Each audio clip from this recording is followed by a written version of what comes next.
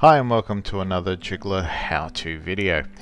One of the most popular questions we get regarding printing the templates is how do I get my printer to print right to the edge of the paper? So I haven't got that white border which goes around the edge of my printout.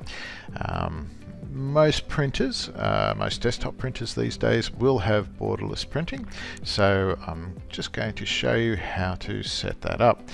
So this is a template that we have downloaded from Jigglar and opened it up in Acrobat Reader. I go to my print button. This is the printer that I'm printing my template through. These are some basic settings which can vary depending on what outcome you want, but to change the settings so that we can print right to the edge, all we need to do is go into Properties and then we go into Advanced. Now in Advanced we've got a selection of options, and you can see down here, second from the bottom, we've got Borderless Printing. Depending on your printer, it might be in a different location, but most likely it should be within these group of options. Now to change it, all we do is click on it.